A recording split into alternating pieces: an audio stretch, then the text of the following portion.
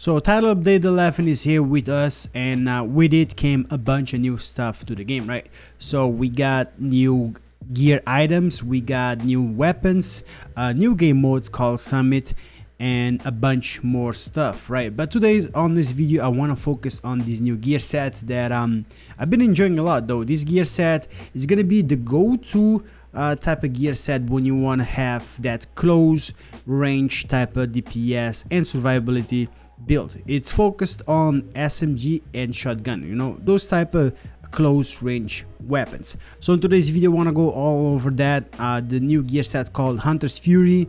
So if you enjoyed this video, a like would be super appreciated, and if you're new, subscribe. And yeah, let's take a look at this, right?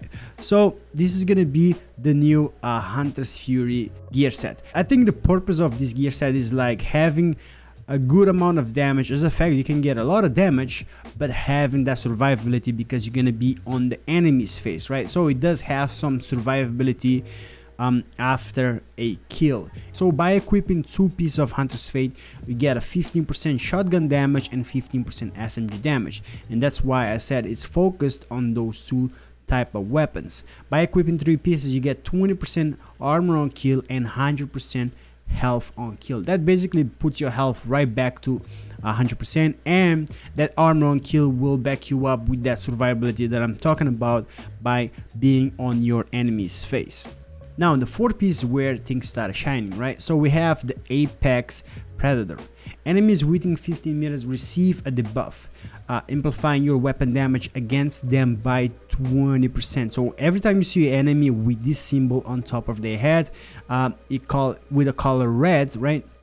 Basically you have a 20% damage amplified against them, right? Not only that, this is gonna go up, right? So the second part of this talent, it says killing and debuff enemy with your weapon disorients other enemies within 5 meters, right? And amplifies weapon damage by another 5% for 10 seconds, and this can stack up to 5 times. So that's basically another 25% weapon damage amplified that you can add up to this build, right?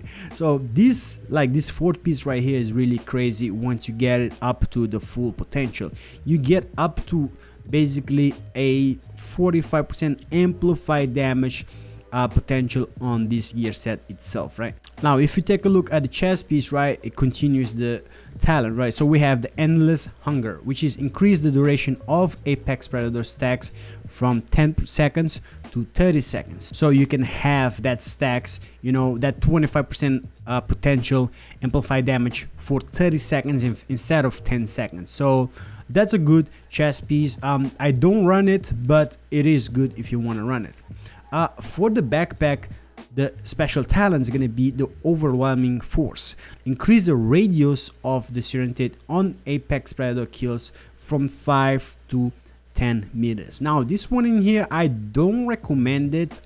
It's okay. I mean, instead of 5 meters, you get 10 meters to get your enemies kind of like on a crowd control kind of effect. But I prefer not using this at all. But that's what we have, right? Now this is what the full gear set. Now the build that I have for this itself, I made this build right here. So I do have on this build for Hunter's Fury, of course, right? And then on the chest piece, I am going with a Sokolov, which gives me a 10% SMG damage with the talent Intimidated, while you have a bonus armor amplifies total weapon damage by 35% to enemies within 10 meters. So you guys know about this talent, so that's really good, and you have to be on their face, right, on the enemy's face. Now to get this the bonus armor, we're gonna have the talent Adrenaline Rush that's coming on our Grupo Sombra backpack, which gives us a 15% critical hit damage on this build. Now in here you see it's all red, all you want, weapon damage and critical hit damage. In here I do have hazard protections because this is the only backpack that I have right now with Adrenaline Rush that comes from Grupo Sombra. The best scenario in here would be critical chance in here. So with Adrenaline Rush, whenever you are within 10 meters of the enemy, gain a 20% bonus armor for 5 seconds and stack up to 3 times. So you can get up to 60% bonus armor on this build by having Adrenaline Rush. Now, with that said though, with Adrenaline Rush and the fact that you have a 20% armor on kill from the gear set itself, I do recommend at least going over 1.1 million armor, and that's what I have in here. I have 2 of the Hunter's Fury rolled armor, right? Not only that, we have that 20% armor on kill from the Hunter's Fury, we do have another 10% from the Gunner specialization. If you don't know, the Gunner specialization, right, it has this bonus right here, which is killing enemies grants a 10% armor on kill. So that's gonna stack up on top of that 20, which is gonna make a 30% armor on kill. And with both together, I'm gonna have a total of 330,000 armor on kill on this build, with a armor of 1.1 million armor, right? So I get 330. That's really good amount to come back after a kill, so not bad. Now that we are here on the stats, taking a look at the stats of the SMG that we're using, which is the MPX, I do have 55% critical chance and 140 critical hit damage. It doesn't sound a lot, but it does a lot of damage. This gun actually shreds. I've been enjoying this MPX a lot, and it's being my farming build right now that I'm doing on this opening of tile update 11. So the talent that I have in here is going to be close and personal. Like I said, this build is the type of build that you want to be on the enemy's face. That's why I am using close and personal. Killing a target within 7 meters grants a 30% weapon damage for 10 seconds. So that's going to stack up also on top of what we're getting on the build. Now you do have an option to go with the Lady Death. It's still really strong though, so keep in mind you can use that, but I just want to use something else right now, so I'm using the MPX. And don't sleep on this gun, is really good too. So overall, this build is crazy. The gear set itself is really good for close range SMG and shotgun type of playstyle, right? If you like SMG, if you like shotguns, this gear set is gonna be the go-to, because it just offers a lot of damage and survivability that I don't see in many other type of builds, right? So I am enjoying this. This is my build right now that I'm using to farming. Let me know what you guys think of this. Let me know how I can change this to make a different build.